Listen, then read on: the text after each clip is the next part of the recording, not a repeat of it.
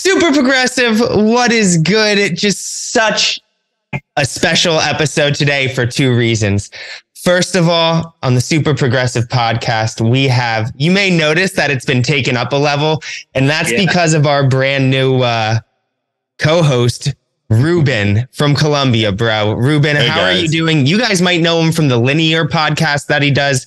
He leaves amazing comments on the Super Progressive channels, and now he's the co-host of the podcast, bro. Thank you so much for all the work behind the scenes you've been doing, and welcome aboard, man. Hey, it's an awesome pleasure. And it's an honor, and I can't believe I'm just doing this now. So it's my new point in life. And thank you very much. And now this episode is special additionally because of our amazing guest today. We've been featuring more and more legendary producers. And today on Super Progressive, we have like an absolute treat. Now, today joining us will be Chris Scott. And you may know his productions because they've been on the forefront of the progressive sound that we explore on Super Progressive. You may recognize him from Lexicon Avenue, and you may recognize him from Echomen, or you may recognize him as the lead man of Forensic Records. But through it all, and Ruben can add a little bit more right here, but man, we're just so stoked for you to be on the podcast today and to hear stories about all of this. Chris has so many aliases. Yeah, there's so many aliases. Oh, man. You know, I was asked to make a list, and then there's some ones that I've even forgotten about, like one-offs, you know, that I've even forgotten about. And there's friends of mine like Darren Drake. He's like, you did this. And I'm like, oh, yeah, I did do that, you know? Yeah, it's like Little Green Man, Mooncat. Little Green Man and Mooncat, they were big ones and stuff. And I think, you know, Lexicon and Echomen, they're the ones that sort of put us on the map and took us around the world playing. And, you know, I'm really grateful for it. But we did try and push the boundaries of what we'd started off with, because we were getting into this whole thing with a tougher beat from the deep house stuff. And we just had our own take on it. So it kind of, so the sort of melodic harking back to the 80s sound was the Echomen stuff, and the tougher, more sort of tribal influence, I think that John Digweed started playing that we did was the Lexicon sound. So we had I had the two different things. I was producing with Anton for one, and I was producing with Scott and Mark for the Lexicon. And, you know, it just kind of took off. It was a bit of a whirlwind, really. It was. I got to listen to it and play it a lot. You should have seen everybody just going crazy here in Colombia where I'm at. It was really global. It's fantastic. It was such an honor and a pleasure to play all those tracks. Thank you. Thanks very much. You know, one thing I failed to mention in my intro that I'm also excited for us to be talking about is not only there's the work as Lexicon Avenue and Echomen for your own productions, but your remix work too for all these different DJs. And I think what I'm excited to hear in this interview is, you know, how all these different DJs that kind of had all their different sounds chose to showcase your records on their mixed compilations and in the club. And I just can't wait to get into it all. But we got to go back to the beginning, bro, because like you don't just start creating legendary progressive house tracks. It all starts somewhere. So like, where does your story with music begin? Well, it's crazy. You kind of I mean, how far back do you want to go? But way back as you can. I went to comprehensive school. I'm going to lower my seat here. I went to comprehensive school and like I really only connected with a couple of guys who were into the same electronic music as me. One of them became an act in the UK called Zero B. Now he was big in the rave scene, and we started producing together. We started sort of making sounds together, basically. And I had like Saturday jobs and pocket money and stuff like this that kind of I would just keep saving and buy little bits of equipment. And electronic equipment in the sort of mid-'80s was starting to go really cheap. So we would buy stuff and we would learn it, and then we would jam together. And anyway, he became like a big rave act in the UK, and I was just messing around, and then, you know, I started doing this radio show, like an underground radio show in sort of 1989, 1990, and I wasn't ready. I was just throwing sounds together. I just didn't have, and I was kind of getting wasted a lot. And,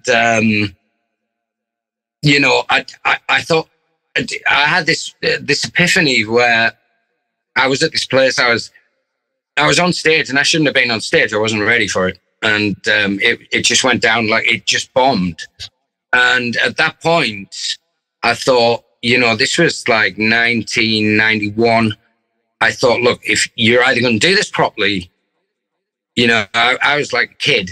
You're either going to do this properly or you're not going to do it at all. So make a choice. And I just stopped getting wasted and learned the skills, and I took shitty jobs to buy very expensive equipment. And I just threw myself into like being this hermit that would, you know, find out everything about. And like, so I would hear tracks. I would put my friend had his 1210s in my room at this shared flat. And I would put this track on, and I would listen to my music and go, well, why doesn't mine sound like that? And I would just try and refine my sound. And within like a year, I had my first record out. So that's when I started taking it seriously. And after my first record, people started wanting to work with me, collaborate.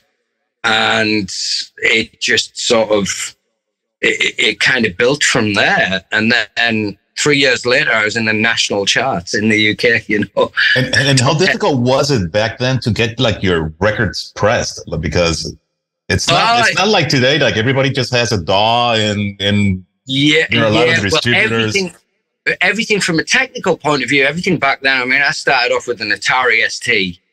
And, you know, I had like an expander on it, which gave me 4 MIDI outs, and I had one Akai sampler, one Cog synth, one Roland synth, and they're all going into this shitty little mixer. Sorry for my language, but and it just, you know, you had to. The good thing about it was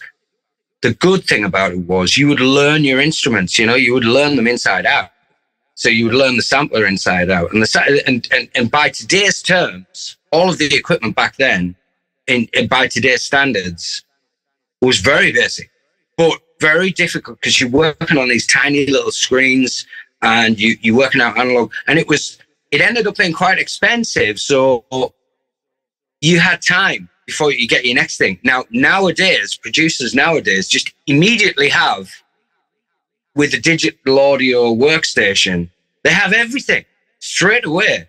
Now, we had to sort of invest and spend time and like make some money and buy another piece of equipment, you know, just a tiny compressor, you know, and these things are on every channel of a DAW. So it was a different time. It was a different time, but, you know, the good thing about it was that you learned every part of the process rather than just having all this stuff in front of you. And I'm not taking anything away from, because there's some great new producers out there, but they never had to learn each and purchase each little bit of equipment like a sampler or an analog synth. And you have the time to learn it because you have, you know, a long time to wait until you have enough money to buy your next piece of equipment, you know. So it's like that's how it kind of progressed. And obviously with the collaborations, they, you know, we ended up pushing each other on to sort of be better on every track, and nice, yeah, and that's kind of how it sort of unfolded. Time. I've got to turn this alarm. I set an alarm on my phone to say that I'm talking to you guys, and it is going off. So yeah, I'm back to you now. Yeah, okay, don't worry. No, but the good thing I can imagine is that you got to learn a lot from all these friends that you're collaborating with, and everybody kind of like shared the knowledge and the connections, I can imagine. Yeah, well, that's the thing. I mean, I worked with mainly DJs and, only DJs really, not other producers from the start of having records out. So what they brought to the table was, well, you know, they would put a record on and say, well, this is what works on the dance floor. And I'd go, well, what about this? And I would make something and they go, yeah. Like that. Have you heard this? You know?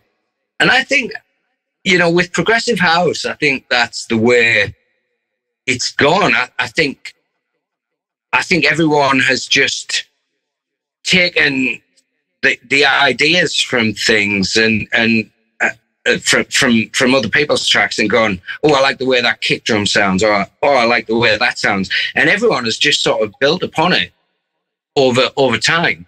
And we used to put on records that we thought would inspire us in a studio session. Now you're not copying them; you're just saying, "Have you heard this?" And shit, yeah, that's really good. How can I be that good? You know? And I remember having a conversation with John Creamer and Stefan K about this, and like when Lexicon started building up, and we said, "Look, we have to admit, you know, before we start a session, we put your records on." He said, "Oh shit," and he said to me, "They said to us, oh shit, we do that with your records." So they used to put on Lexicon Avenue records, and we used to put on Creamer and K records. And then in the end, you know, we ended up doing remixes for each other, you know? Yeah, but the good thing is that if you listen to the progression of the tracks during the time, now that you're telling us this, you can see how every then it kept on escalating as in the progressive sound. And getting better in the production. Getting better in production as well. And you've got to remember that you know, not only did, you know, that's time as well, and that's technology moving on. You know, if you listen to some of the productions back then, and they were limited to the medium as well. So they had to be, so if you put a track on now from back then, you say, oh, that's a great track. But it's in a sort of narrower field where now people are producing in the digital era. It's, you know, you've got so much more scope, not just because of the technology, but because of the medium it's going out on. I mean, digital has a higher band, like a higher frequency range to work within. Whereas when it goes to vinyl, there's certain limitations with regards to bass and with regards to the tops, you know? They had to be pulled down and in. So that's why if you listen to something from sort of 2003, it won't sound sonically as bright or as deep as something from like as something now in 2023 has, you know, more bandwidth, more basically sonically more depth, because the medium of vinyl required that you couldn't have so much width, so much bass, so much top, you know, and you know, the sounds naturally progressed as the technologies progressed, but also as the mediums progressed. You know, everything's in digital now, which it gives you more scope. So well, and a lot of the things have to be mono. So before exactly. Well, you had mono below. I mean, literally, like below a certain frequency, like I think like around 100 hertz. If you had anything in stereo in the bass end of your track, the needle, like if you press that, the needle would literally jump out of the record. So it would be an unplayable record because of the medium. So you know, you had a limited. So if you listen to things, they sound a lot narrower, anyone's tracks from back then on vinyl than they do now, because we live in a digital world. But I mean, going back to that sort of thing, I mean, we as artists were inspired with the kind of forward-thinking sounds of Danny Tenaglia, really back at those times, 96, 97. You know, we actually ended up doing for DMC a remix of "Look Ahead" by Danny, and he just had this whole. We were kind of in awe of that whole Twilo, that whole New York sound that was just so much different to anything else you'd heard. And we sort of incorporated that, but with our own, coming from a deep house background into a tougher sort of beat scenario than we did with the deep house. And I think if you're looking for inspiration from, transitioning from the deeper house to the progressive, I think Danny Tenaglia, I think for everyone, definitely.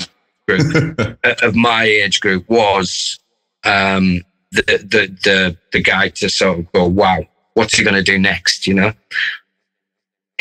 it's so cool to hear. I mean, it's funny because my next question was going to be how you're immersing yourself in the hardware and the technology and the music making process. But what were the sounds that you were inspired by to go and create music? And it's that DT sound you just answered. Yeah, the DT sound. When the whole tribal sound came out, we were like, wow, you had the US tribal label and you had the tribal over here, the European ones. The DJ Vibe was really tearing it up. But I think DJ Vibe was like the European Danny Tenaglia. Yeah. We played with him in Portugal a few times. Like he was like a don in Europe of the sound, and those guys really pushed it forward. I think from the point of view of like throwing things into tracks and making it cohesive, but unlike anything you'd ever heard before, and what we really loved about Danny was the fact that he could like have this really tough sound and have these great noises coming in, but then have a lot of soulful stuff in there, like really soulful vocals would just come out of nowhere in amongst all this darkness, just different. It was just like, wow, yeah, this is new, I totally get you. Definitely. It's a mind-blowing kind of thing. It changes your life. Yeah, it really was. It did for us. It did for us in the studio. It did for us in in like moving forward and pushing ourselves to try to go darker, but at the same time, try to be uplifting. Dark and uplifting is quite a combination if you get it right. No, well, the one of the cool things that I've been talking to Will is how your sound got to manage both of those things, but in different instances, and that was what I think was really, really interesting about the whole Chris Scott sound, that it's like, okay, there's Lexicon Avenue over here. It's like this kind of tribal in the background, but progressive in a sense of a forward thing with some darkness and a little bit of light. Then there's this Echomen sound that is just like soul pop and the kind of track that you want to put in this in that moment of the night where everybody's just gonna throw their hands in the air like, oh my God, it's so lovely. I think definitely the Lexicon sound was more influenced by Danny's sort of tribal approach to things. I think more the Echomen sound was more our backgrounds in the 80s kind of sound, so the melodies, although, can be construed as being uplifting, they were quite melancholic as well. They could be quite dark in themselves, the melodies, but also, uplifting. It's a hard one to get. It's kind of looking for those notes. When you get a nice pad, for me, it was kind of looking for those notes that just didn't quite, they weren't the convention that would be sitting within that melody range, and just do something that might put a lump in your throat, might make you think, oh yeah, but at the same time be a little bit melancholic. And I tried to do that when I wrote the vocals for Perpetual and oh my God, my favorite. It's like my favorite track. I played it so many times. Thank you so much. Thanks. Yeah, and I think that was mainly about. I mean, you're in different points of your life, and for me, I mean, there's only like 8 lines in it, but I think trying to condense how you're feeling into those 8 lines to make it not such a challenging thing for people to hear on the dance floor.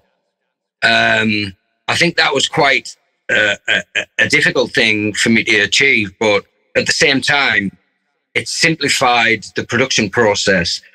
But that in particular was about what I was going through personally at the time, which was a relationship which was in meltdown, and you try to, not say, hey, I'm in a relationship that's in a meltdown. You try to put it into, other words and it seemed to work. It seemed to resonate with people. So I was happy about that. Take your heart out of the darkness. It's just a, yeah. I wanted to let you know, man, like even before I even thought of, even before Super Progressive, this channel was a thing. When I was just first falling in love with progressive house music over the pandemic, it was Perpetual, bro, that I turned to. That was my reference track. It's like, what is other music that sounds like this? Yeah. This balance of all this different stuff going on. It's like, how do I feel this and this at the same time? And where can I find more tracks like that? It really was like a northern star for me in this progressive music. I was like, that's it. Nothing sounds like Echomen. It's just, oh my God, it's so rich. Thanks, man. Yeah. Thanks very much. But then again, if we go back to the production thing, if you put it on, if I play it in sets now, I've got to boost the bass and I've got to boost the tops because of the digital stuff around it. However, at the time, it fit into so many people's consciousness. That's why it just was everywhere. Everywhere we went, it was being played and stuff, and we were like, oh my God. And then you go to Russia and places like that, and everyone's singing along, and you're just like blown away. It's the bass line and just the groove. Like you knew as a DJ when to play it. It was like that, not at the peak time, but like almost near the end, where you just want to take that soulful song that just will make everybody lose their hearts. Then it just connect. It was amazing. Well, that's lovely to hear, and I thank you for that. Oh, thank you. Well, when you're in the studio, you're kind of thinking, well, where can I take this that isn't the same as something else that I've heard, and that was it. I think the first Echomen thing we did with a vocal on was a track called Through to You, and we did it for Hooch Tunes, and Jerry, who owned Hooch Tunes, was very specific, and he used to get you to change stuff all the time. And I had the synth line in going bow, bow, ba da bow, and down, down, down, down. Another synth from a Jupiter 6, and I was playing this melody with that. And he said, "Can you turn that into a vocal?" And Anton said, "Well, Cheb Grimm, who plays keys in this jazz funk band and stuff, why don't we get him to sing?" And I was like, okay. So I turned those synth line melodies into a vocal just with those simple words, and that's what sort of kicked it off. That was obviously before Perpetual. And, doing that, going through that process in the studio, I think, it's kind of like putting a jigsaw. I know it's a cliche, but it's kind of like putting a jigsaw puzzle together and thinking, well, what can I do? What can I do to make this better?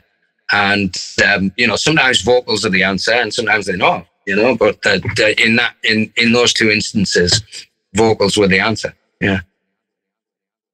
It's a great track. It's a really great track, Chris. I love Echomen, like tracks like Orient and Orient was our first ever one. Yeah, 2000.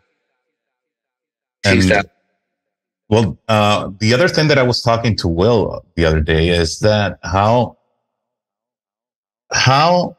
is it that we got like somebody like Danny Howells, right? Like that it was emerging at that point in life. And suddenly when he gets like this big opportunity, like the new breed opportunity, like Global Underground was at that time was like huge. And the thing that he said was like, you know what?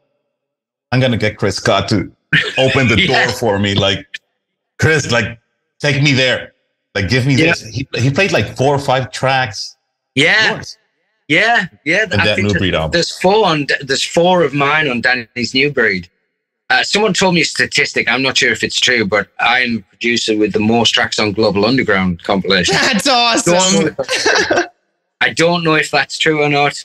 That's questionable. Someone else told me that. And I haven't done the stats, you know. I mean, we monitored obviously what was going on with forensic tracks that were licensed there. But when we did remixes for other people, you know, for other labels, you don't really monitor what's going on with the compilation stuff. And this is kind of embarrassing, but it's only like 4 years ago that I found out that on John Digweed's GU, he had our remix of Medway, My Release. Yeah. I only found that out 4 years ago. My God. I still remember like, My Release. Oh my God, it's fantastic. That is a fantastic remix. Yeah, well, Jesse's a good friend now. I never spoke to him until about 3 years ago. Our paths never crossed. But he's such a cool guy. Originally from the States and living in the UK now. Just such a cool guy, and he's put some amazing tracks together.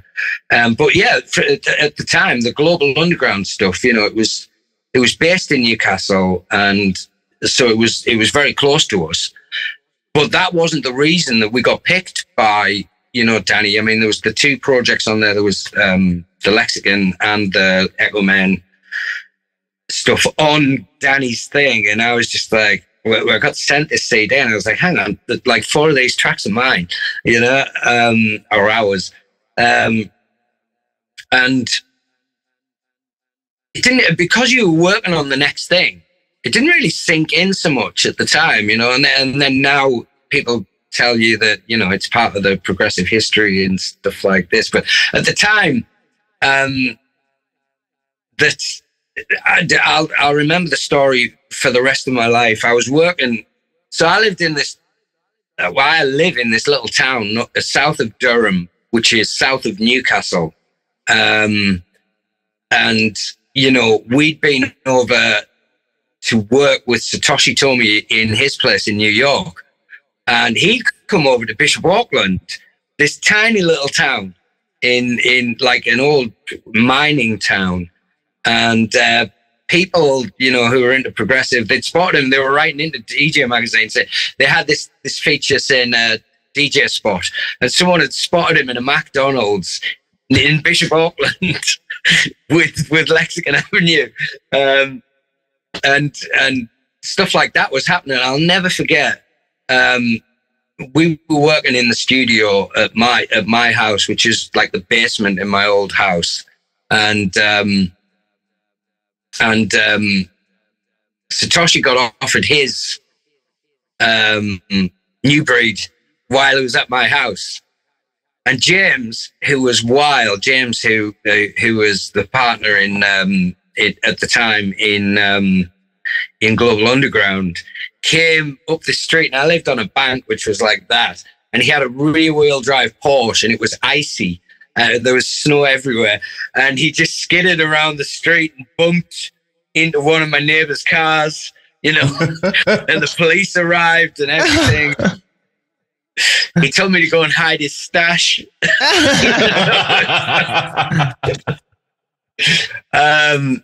And that was the night that Satoshi got offered his Global Underground. It was at my house, you know. So it's so cool. I have a question for you, because I'm kind of like I'm really curious. You have such a unique combination of perspectives on how this works, because you're a producer and you're the label boss.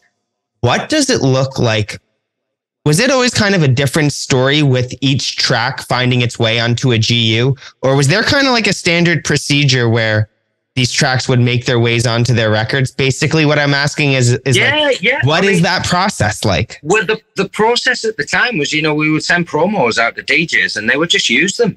And if we held back on the release, because everyone wants an exclusive.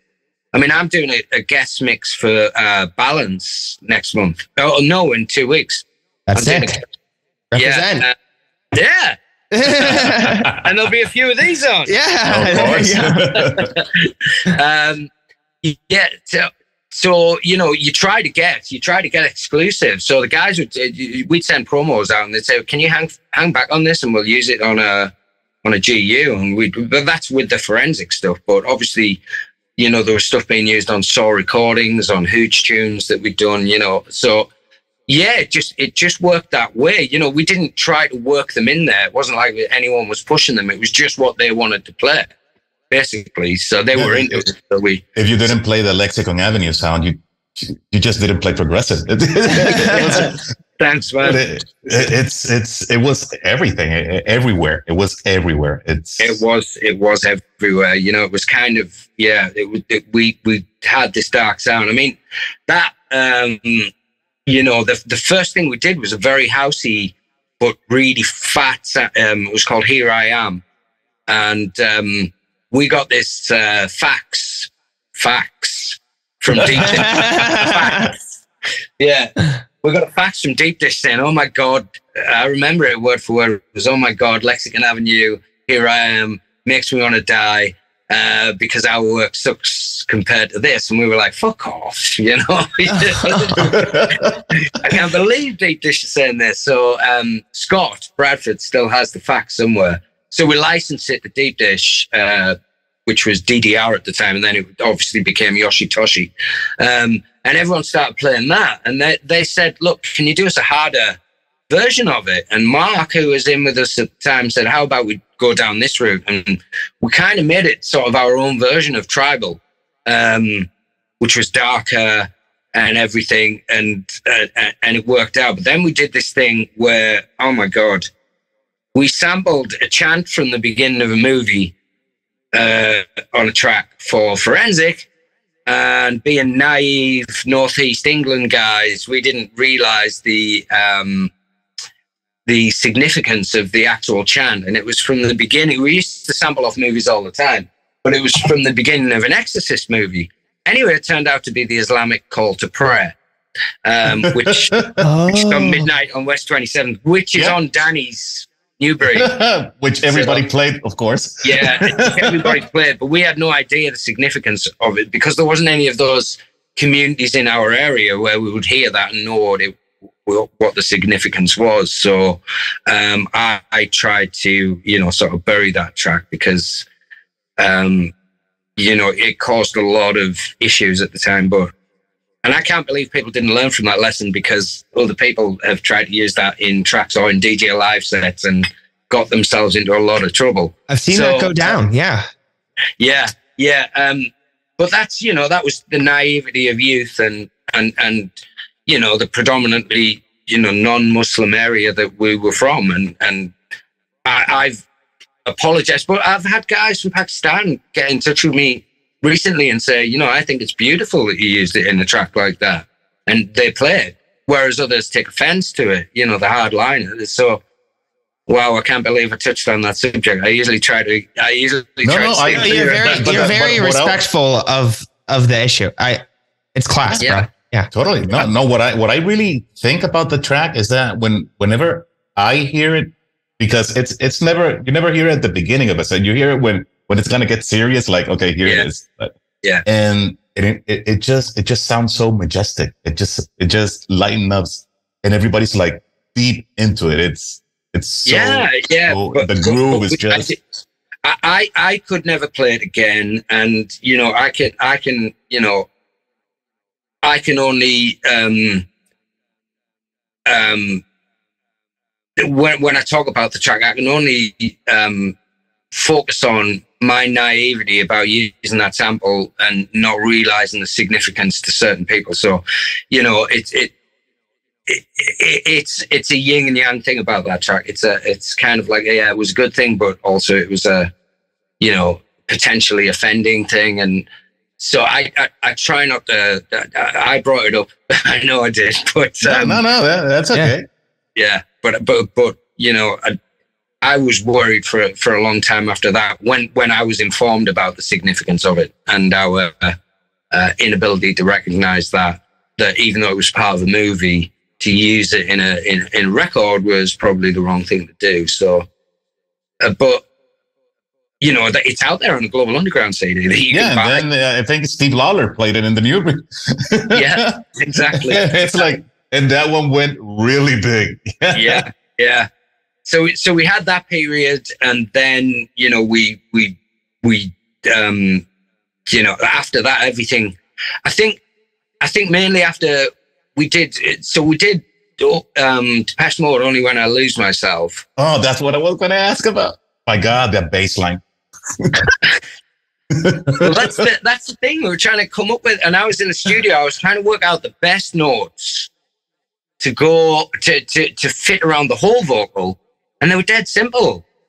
But I was using I had the Jupiter 6 on, and I was using like, instead, because at the time we were doing like dum dum dum dum dum dum rhythmic ones. Mm-hmm. But to work out the notes that work best, I was just using a sustained note, like boom, boom, boom, boom, that thing. Yeah, go to reset. And we were like, this sounds great just like that. Why do we need to cut it up into a rhythmic thing? Let's just keep it like that, you know? And that's how it sort of developed. But we had a massive long intro before that bass hit in. And the only thing, because it was Depeche Mode, we had the a cappella. We couldn't release it commercially, and we gave it to like 50 at that year's Miami Winter Music Conference. We gave it to like 50 key DJs on CD, and it went huge. But then one of the recordings of it one of the CDs got into the wrong hands, and someone bootlegged it to vinyl and made an absolute fortune out of it. They made like so much money. They sold so many. Everybody played that track. There were people bootlegging the bootleg as well. So there's so many different vinyl versions of it. And we never saw a penny. It was just a promotional thing from our point of view.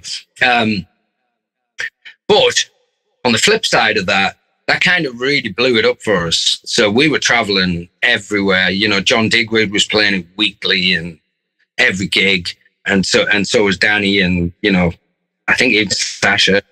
Yeah, you guys put that bass line in your website. I remember.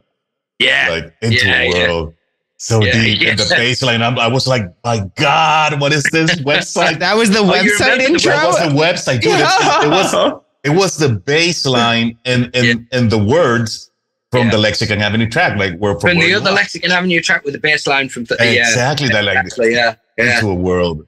For your deepest desires, and the haunting bass line. Oh, I can't forget it. I still play it like in my mind. Like, dude, that's it.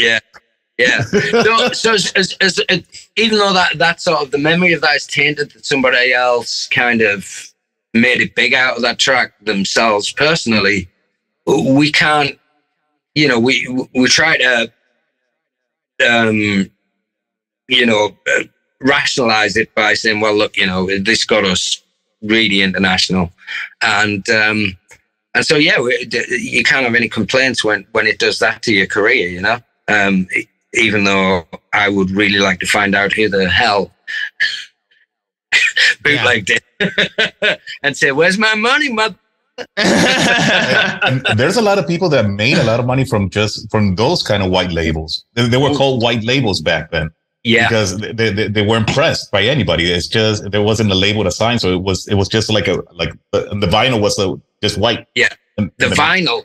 You know, on the run out of a vinyl, you're supposed to have the number of the pressing plant. They were scratched off. So the pressing plants themselves, whoever manufactured those, they were just as culpable as the people who bootlegged it. You know, so. Yeah, but pressing vinyl now, going back to what you said, pressing vinyl now is so much more expensive because we're looking at doing it. It's the 25th anniversary of Forensic this year. And we're looking at a vinyl box set. And nice. That will be amazing. Yeah, very limited run of each track. And the ones we are picking are, now it all depends on me getting the parts, because everything back then was recorded stereo down from all this MIDI equipment, some of which I have, some of which I don't. So it depends on getting the parts, but the vocal parts are very important. So there's going to be a lot of work involved in me recalling the vocal parts because we weren't working on DAWs like we are now, but we have picked 5 tracks that were Forensic tracks, that were classics, that still have, like a demand on Discogs. Okay. They will be on one side with Big Name Remixer on the other side. Ooh. As a vinyl box set for the 25-year. Oh my God, that is amazing. That is fantastic. Thanks. That's the plan. That's the master plan. How we execute it is, at the moment it's still in flux, let's say. No, I can imagine that you're like remastering these tracks and it gets like Yeah, it's more to do with getting the parts. So it's actually getting the vocals that we use because, as I say, everything was like, I have like 2 Akais here, and neither of them will fire up. And that's what I used to. So whenever I used to record a vocal, I used to record it down to a digital, and then I used to put the parts into the Akais. I used to split them up and put them into the Akais, and they're not working at the moment. So it's going to be a really difficult process to try and get those parts. But, we've already got like 3 guys on board, 3 nice guys on board. So we've got Lexicon Avenue Dusk Till Dawn planned, with a remixer on the other side, which will be like 2 guys who everyone knows. We have a target for 1 guy for Echomen Substance, which we haven't confirmed yet, but we have a target remixer for that.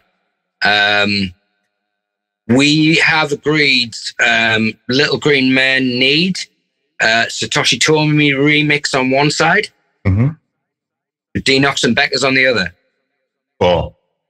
And we have another couple of names like who have agreed to these things, but it's getting the parts to them, and it's the lead-in times. The reason it was so competitive and so cheap to manufacture vinyl back 20 years ago was there was so many pressing plants around. After after digital took over, downloads and streaming, all these pressing plants went out of business. So now they're coming back into business, but they're like a cottage industry. They're a small industry. So the costs are through the roof where they used to be very competitive. So it's like it costs 5 times as much now to press a vinyl than it did 20 years ago. I can imagine. Yeah. Can I ask you something about Forensic? Yeah. One question I have is, like, you had all these productions. What inspired you? Ruben was taking me through your discography and we saw all the aliases. Now, from the start, like, what inspired you to go out, not only on top of all the work that goes into producing tracks, but set up a record label, your own record label, rather than maybe forming a relationship with a pre-existing one that would kind of be your creative outlet? Yeah, I mean, that's a really good question. What was happening was that we were getting more and more labels who were taking our stuff, from sort of 93 with the stuff that I was collaborating on, from 93 to sort of 97. And they were just getting scattered everywhere. We had stuff on Junior Boyzone, on Limbo, and all these other labels. And we were like, we're putting this everywhere, but we have no control over it. And we can't say what's happening with the tracks once they've gone. And we're making enough material, and we have people who are digging our stuff, who obviously like to contribute. Why don't we just do it ourselves, and just keep total control over it? So we know what's getting manufactured. We know, it's not sketchy when it comes to transparency about how many we're selling and things like that, So we thought, let's just do it ourselves. So that's kind of how it happened. So we all had a meeting, we had a dinner, and said, yeah, let's do it. And Bill Brewster, who's like a famous sort of house music commentator and author, he was part of the original lineup of the thing. And that's where Forensic Records came from. He actually came up with Little Grey Men for one of our project names, you know. Nice. And I think he said like Forensic Records, and the tagline at the time, because in 97, 98 we were doing Deep House, was Deep House from the Deep North. That's sick. That is sick. And that's what he came with, because he's a creative writer, you know. So he came up with that sort of stuff and was involved for a few years, and then, you know, we went more and more progressive, and wasn't his bag, and we kind of bought his shares out, and then we kind of whittled it down, and yeah, we just went about it. It was just like, you know, you look back now and people tell you, oh, this was amazing for me, and that was great for me, and I loved this record. And at the time, it was just work for us, you know. It was like, yeah. You know, so what's the next thing? What's the next thing? yeah, exactly. In the studio, right? That's that remix done. What's next? Come on, and you know, we do that and do our next track. You know, at the same time, we didn't lose sight of the sort of the creative side of it. We always pushed each other to be better in each production, but you know, we had a heavy schedule. It was like we've got a deadline for this remix, and we're like going to Tokyo next week, so you know, we have to finish it. So it kind of became, you know, any line of work with a level of repetition becomes work, you know. Even though you know, but we were in so much of a flow back then. Can you see me? Yeah, you're good, man. Yeah. My phone just gave me that low battery thing. Let me just plug this in. So everything just became a thing where we, you have a day, right? We've got this day to work on the track. We have to get it done because we're traveling on Thursday. It's Tuesday. We need to finish this, because if we don't finish this, we'll have to do it when we get back. That will miss the deadline. So it became like a schedule of work and stuff. And it didn't ever fuck with the. Excuse me. It didn't ever mess with the. It didn't ever mess with the creativity side of it. You know, it just it seemed to work. Everything seemed to just fall into place every time. I don't know how. I don't know how. Sometimes sometimes kind of a deadline just like lights a fire a little bit. Not like a harsh deadline, but like you got to get shit done. Yeah, that's it. Hey, Chris, and on tracks like the remix for Breed for Danny Howells, like what was the inspiration behind it? Because it's kind of like a really vocal vibey house, but with the Lexicon Avenue deep. Yeah. Normally when I get a vocal track to remix, I much prefer working with vocals. And when I do get a vocal track to remix, I ignore everything else that isn't the vocal and just build a track around the vocal that's my own, you know, for a remix. And obviously Danny was playing our stuff, and to get that from him and hearing a re-remix. Now, in my commercial years, when I was working for Warner Brothers, I'd actually worked with a Riri prior to that on a track.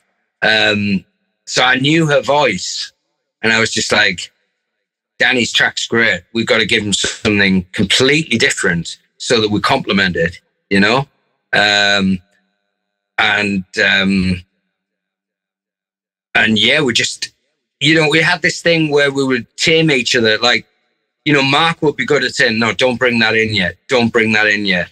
Whereas I would be, you know, like, look at this, I'm going to tune this percussion to the track. Go on then. And it would take ages. And then we'd just like, right, we need this effect. And Scott would be like, yeah, we need some melody in here. We need some, and it would just bounce off each other like that. and it was hard work. You know, it was as well as being a beautiful thing. It would be because you're working with all these live MIDI stuff. You know, that's another part of wanting to finish a track, because if you didn't finish it, you would have to try and recall it because you work on another project. Like say, if I have to go in and recall manually all the analog synths, all the mixer settings and stuff. And it was just a nightmare. Never say, if you didn't finish a track and you went back to the one you were working on with it all being in MIDI and all these outboard MIDI devices, you know, it never sounded the same when you went back. You know? So you wanted to get it finished, and I think we did that in like 2 or 3 days of intense work. The Danny Howells remix. I still play that track. It's amazing. I love that track. You know, the one thing about that track was in the transitional period where I was still using an Akai MPC, and some of the timing on it, you know, it drifts. I had to edit it. Yeah. Yeah, you have to push. You have to push and pull that vinyl because it drifts. It drifts. Yeah, and it was a challenge back then. Yeah. Yeah. That's down to the technology back then. That's not on me. That's down to the Akai. Blame those guys. Yeah, because besides me, that's what I remembered about it. Like, oh my God, fighting with the pitch. Like, my God, what is this? Yeah. What happened? You know, at the time I had to sort of MIDI clock it to Cubase, but the MPC just had this, even though it was all digital anyway, it just had this sound and this groove that was great. But when you MIDI clocked it to your sequencer, is what we called them before DAWs. When you MIDI clocked it to that, it would drift in and out of time, you know? So it was like, it was a headache for me when I heard it afterwards. Because when you hear it in the studio, it's okay because everything syncs up within itself.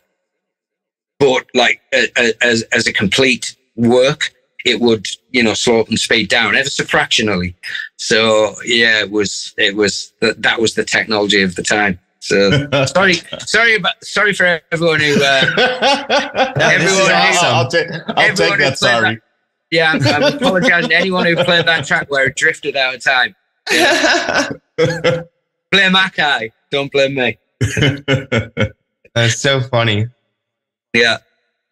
So that's kind of the story of it all. Yeah, no, that's awesome. Every now and then I go into YouTube and just type Lexicon Avenue and you just see like, oh my God, it's a walk through time. It's amazing. Yeah, I think, you know, whoever posted there's one of the posts. I mean, there's several posts of Only When I Lose Myself. One of them's got like 1.8 million hits or something. Yeah, it's big.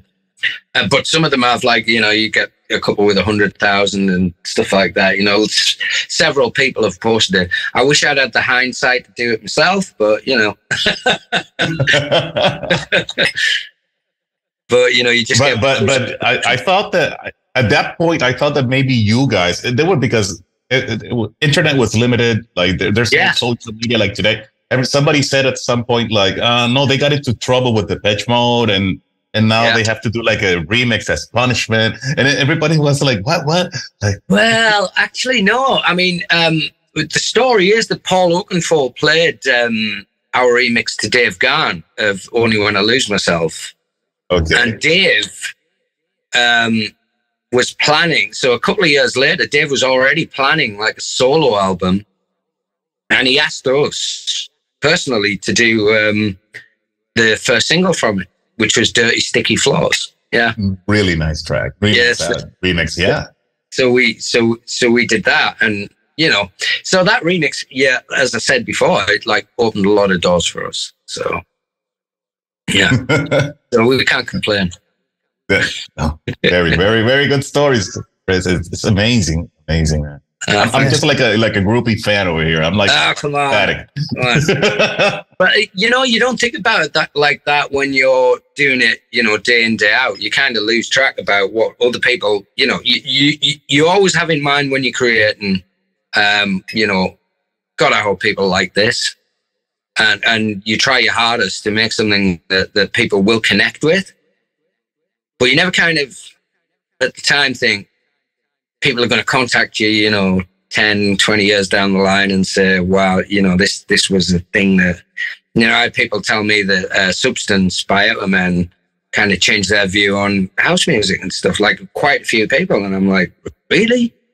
And, some of the South American guys get in touch and say, Echomen, it's like it kind of shaped me as a producer and stuff. I'm not going to name names, but a few people have contacted me about that. So, and that means a great deal to me, because I see these people now and I listen to what they're doing and I just think, wow, this shit is mind blowing, and so to be a part of their journey, and for them to, look back at things that I've done, it's, it makes you feel good. That's the thing is that we listened to those tracks at that time and said, this is mind blowing. Just exactly. People making the best memories of their lives to your music. That's insane. When I play still, when it comes to that point, I'm still looking at my USB drive. Like I need a perpetual track. Like where is my perpetual track here? Like something like that. I see it in the groups. Ruben, you see it too. It's like the Lexicon Avenue and Echomen following is like serious in terms of how much the fans love the music. It's like from someone who didn't live through it, it's like cultish. I'm like, this is epic. These people like love this specific style of music. It's awesome. You've made me day. You've made my month, actually. I know we're only early in the month, but you've made my month. No, I mean it's nice. It's lovely to talk about, and I'm so grateful that you give me the chance to talk about it. We have some really good new shit coming as well, though. Yes, dude. So please tell us about the future. Yeah. What's coming? What's going on? Oh, well, what I told you about the 25th year anniversary, but we've also, got some really, who I think have had, until the tracks are in the bag. I don't want to say too much, but like the people who I kind of really admire now, who want to get involved with forensic, it's just like, yeah, this is going to be excellent. So really positive about that. Plus, I'm some labels that I play that I think are fantastic. I've been approached for remixes for. So everything over this last 2 years, and I'm kind of thankful for lockdown for this, If it hadn't have been for lockdown, I kind of wouldn't have sorted a few personal things out, and I also wouldn't have really focused on, what do I need to do with my life again and reboot forensic. And it's going better than I could have expected, and touch wood, or touch something that used to wood. We're going in the right direction, and a lot of people who are into the classic progressive stuff are contacting me and saying, yeah, you are going in the right direction with this. And that's good, because we kind of we're trying to push forward and be current as well, and as well as like put our own creative side of it, but also try and keep the people who support us from the start happy with the output that we're putting out there. So yeah, I mean, it's exciting times, it's really exciting times. Go ahead. Sorry. Yeah, no, I'm just, when the people I've been speaking to over this last year and stuff who are, digging what we're trying to do and what we are doing, and approaching me personally for remixes and new material, it's kind of validating, it makes it feel like it was a worthwhile endeavor, that we did restart it, Yeah. Well, I'm so stoked for you that you get to drive positive energy from everything, that you've put into your music career. Cause I know it can be, difficult for all artists as time passes and we all go through different phases, but to see Forensic and to see like this music be a positive, I don't know, positive source of energy for you and something you're stoked about in 2023 is awesome. It's like I get excited where it's not something you're running away from. It's like, no, you're leaning into it. This is like my life's work. Yeah. You know, and I have to mention here, you know, the support that I've gotten from people who have been, you know, and there's one guy in particular who's been in the scene for a long time, and he's been such an inspiration for, like, remotely, but we have done a collaboration together. And his latest track on his last remix on Forensic, you know, we've got videos of it there with John Digweed playing it and Nick Warren playing it and stuff. And Dave Walker, as you know, we kind of send each other stuff when we sort of in the early stages of production and say, well, what about it? Look, you know, the EQs and we everything that don't over compress this bit, and we're doing this backwards and forwards, you know.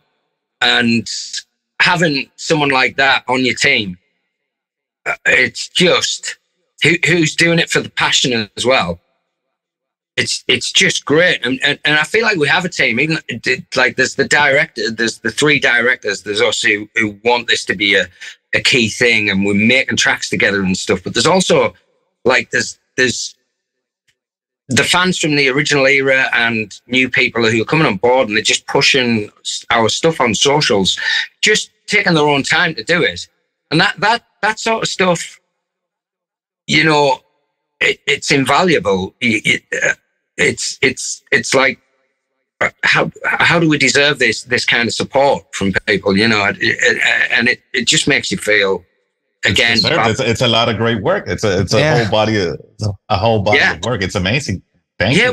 We have like a forensic family thing going on, you know, where everyone's like sharing and you know, and joining in group discussions and chats and pushing like a Facebook group. Oh yeah. Oh, sick. Yeah, it's called Forensic Family. No, I just know everybody's going to want to check this out. No, we've got the Forensic Family. We've got the Forensic Records group, and we've got the Forensic Records fan page. The group itself, although I haven't been able to interact as much lately, when that started off, when everyone from the old fans and stuff, there's a lot of interaction on there. If you look back at some of the earlier posts from like 2 years ago, it's just crazy conversation, just like real fun. It's become a bit more promotional now, which I don't want. I want to be able to interact more, but I'm getting more and more busy. It's like crazy. It's you know, but we still have that sort of family vibe to it. You know, it's great. So Forensic Records, the group, and then there's Forensic Records, the fan page, and yeah, I can give you the links and you can post them with this video if you like. No, of course. Hell yeah. Please do. Yeah.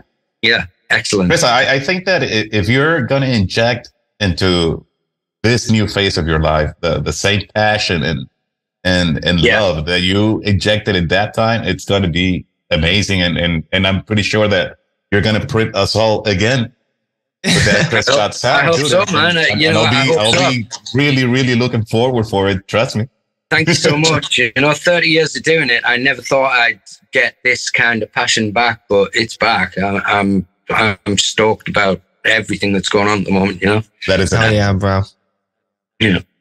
And thank you. Thank you for involving me with it. This is all part of it. You know? No, definitely. And I think, you know, this has been such an awesome conversation. Thank you. And I think an appropriate question to end with, and Ruben and I had kind of been going back and forth, like because we're trying to think of like a good final question for different interviews. And our question to you is, after everything we talked about, you know, Super Progressive covers the history of progressive house, but what is progressive to you? Yeah.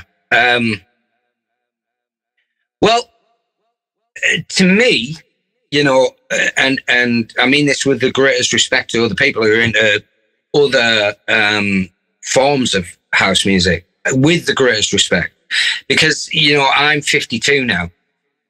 And a lot of the people who I raved with, they much prefer, if they do, you know, they've raved, then they've had a family, then the family's grown up, and now they're getting back into, I quite fancy, I quite want to go out and party again.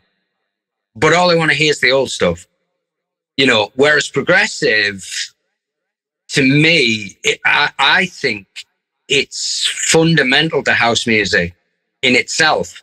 I mean, the term in itself is fundamental to house music. I mean, you know, from Larry Levan mixing disco records with a drum machine to where it is, you know, there was never a point where it stopped and stayed the same, you know? And I think when you have the right people around you with the right like-minded people, you know, everyone sort of builds upon things. And this is what we've already touched on. I think that's what all of house music should be about. It should be about and I've said this before. House music isn't just a genre. It's a movement. House music is a movement. You've seen it go from those gay clubs in New York and Chicago, and just spread across the world. And it became a movement, not by staying in the same place. And I think, you know, more than anything, progressive house, even though it's had like certain periods of slumps where people have got into other genres and stuff like that, I think it's the one thing that remains. And I think that's, you know, being part of a movement means that you move on and you push yourself to make something new, make something that is progressive, that doesn't stay the same, that moves all the time, that's constantly pushing itself forward. And I think that's happening. I think that's happening with, you got your South American sound and you've got your European sound and North American sound, you know, that everyone is trying to move the thing forward. And it's not forced. It's a natural thing because everyone wants to, you know, be better or make something that makes people go, wow, I haven't heard that before. And I think that's always got to be a part of it as fundamentally. Yeah. Awesome. It's like, very good, yeah, it's just much like what I've been learning about progressive is it's so not just a genre of music, and you can really attribute progressive to really so much stuff. It's like your approach to the music, your approach to track selection, your approach to the arrangement.